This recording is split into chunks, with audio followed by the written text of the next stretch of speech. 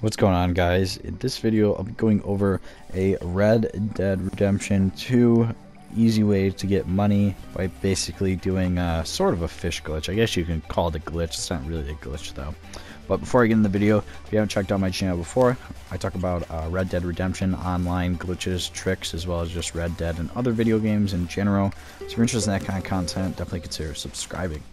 But other than that, getting into the video, so the location you're going to want to go to is right here on the minimap. It's kind of below roads and to the left a little bit, and very specifically it's over here where this little mini pool is. You can kind of see it on the map when you zoom out a little bit better. It's this little like blue looking circle, which is basically just a body of water. And before you go here, actually, you're going to want to get an animal carcass. It doesn't actually matter really what kind of animal, it just has to be one that's big enough to fit on the back of your horse, like a deer or something like that. And there's plenty of deer around this area, so if you just ride over here, you'll definitely be able to find one relatively easily.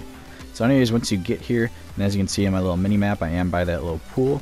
You're going to want to walk down to these rocks down here, and if you just follow my directions exactly, not what I just did right there with dropping my horse, but that doesn't really matter. And also the condition of the deer doesn't really matter. It can be any condition. It just has to be like a larger animal that fits on the back of your horse.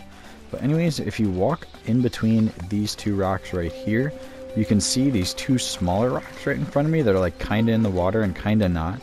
And if you actually drop your deer with its back down right about there, I don't know if I did it close enough. It's supposed to be a little closer to the water, but that should be good. And if you actually go up here and just chill right here, fish will begin to come over and they'll actually hop onto the land.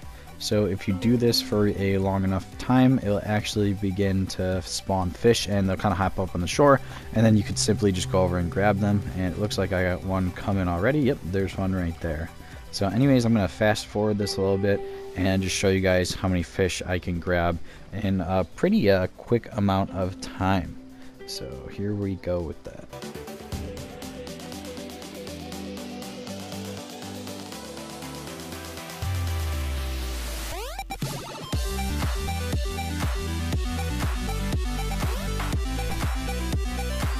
And as you can see, guys, I've only been doing this for a couple of minutes, and there was already quite a few fish that came up to shore. I moved my deer a little bit closer in hopes that more fish would come up, but as you can see right here, it worked a little bit better when I did a little bit closer to the water. So there was quite a few fish, and I was only doing this for, I set an alarm for 3 minutes. So it was not a actual very long time that this was happening at all. And just a couple of tips and tricks for this.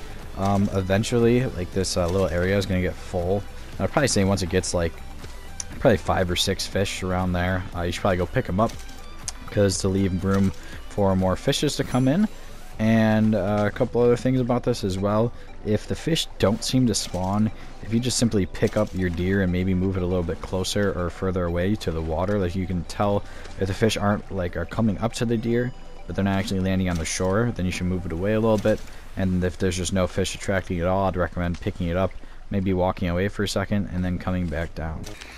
Other than that, guys, that is really it for this video. If you enjoyed the video, definitely leave a like and comment below what you think of this method. Let me know if it's working for you. I kind of doubt Red Dead will patch this one, or Rockstar will patch this one, because not really much of like a glitch or an exploit, I guess. It's just more of like, I don't know, just like something they kind of put into the game. Like I think they purposely made it so these fish will pull up on the land like that. But anyways, guys, if you enjoyed the video, definitely leave a like and subscribe to my channel also if you like the video, and if you want to see more Red Dead 2 online content, as well as just overall some more video game content. But other than that, guys, thank you for watching.